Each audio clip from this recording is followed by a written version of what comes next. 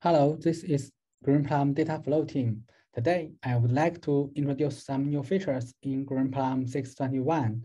The major feature that our team have been working on is Greenplum to Greenplum. In short, we call it GP to GP. You can use GP to GP to run queries across more than one Greenplum database. To use this feature, you need to have Greenplum 621 and above. GP to GP relies on two modules, Greenplum Foreign Data Wrapper and Greenplum Parallel Retrieval Cursor. The Greenplum FDW module is an MPP extension of Postgres FDW module. It offers additional options and uses Greenplum Parallel Retrieval Cursor to fetch data in parallel. GP Parallel Retrieval Cursor module is an enhanced cursor implementation that allows you to create a special kind of cursor on the Greenplum database master and retrieve query results on demand and in parallel directly from Greenplum segments. That's why we call it a parallel retrieval cursor. If you want to try out this new feature, here are some steps to set up the environment. First of all, please make sure the dependent extensions have been created. Then, create remote server. Server represents a remote Greenplum database that we want to connect. Then, create a user mapping for each source GPDB user to remote user who can connect to remote database. And last, create a foreign table for each remote table that we want to access. Then, you can write the query using the foreign table, and the remote data will be fetched from segments in parallel. Okay, now let's start the demo. There are two Greenplum instances. This is a local server, and the other is a remote server. The local server has 3 segment clusters,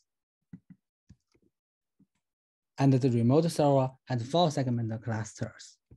Please make sure the two Greenplum instances can connect each other on network and database level before using GP to GP feature. First of all, we need to create a Greenplum FW extension and GP Parallel Retrieval Cursor extension on the local server. And you must create GP Parallel Retrieval Cursor extension in remote server. Then let's create a table in remote GPDB and insert some data. Now we can create a foreign server on the local GPDB. You must first create a foreign server object which specifies the host, port, and database connection details. The MPP execute options all segments value is only supported for Greenplum FDW.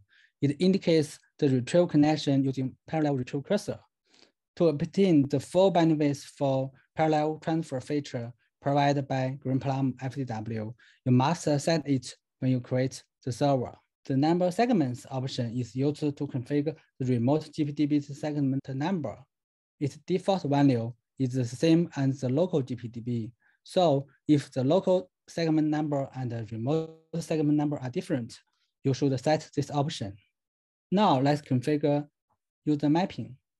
The remote user must have right permission to access related table or remote database. Only a Greenplum database super user can connect to Greenplum foreign server without password. The statement and options of create user mapping is the same as it's in Postgres Circle. The last step is creating the foreign table. The column data type of foreign table should match exactly with those in remote table. You can create a foreign table with fewer columns or with different column order from the remote table. Now we can fetch data from remote server. If we insert more data on the remote server, we can get it from local. The option fetch size can control the data rows for each retrieve operation of GP to GP. Its default value is 100. For example, you can set it to 1000 like this. GP to GP minimizes the amount of data transferred between the Greenplum clusters by sending a query filter condition to remote Greenplum server. You can run the explain verbose command to examine the query that is actually sent to the remote GPDB server. For example, we can see that the remote query includes field condition to avoid fetching unnecessary data, and the gather motion indicates the data will be fetched from segments in parallel. Greenplum FW also supports configuring SSO mode option like Postgres FW. For example, you can set SSO mode to require. Then the transferred data from remote server will be encrypted. Of course, you need to set SSO on and configure SSO certificates correctly on remote and local GPDB before that.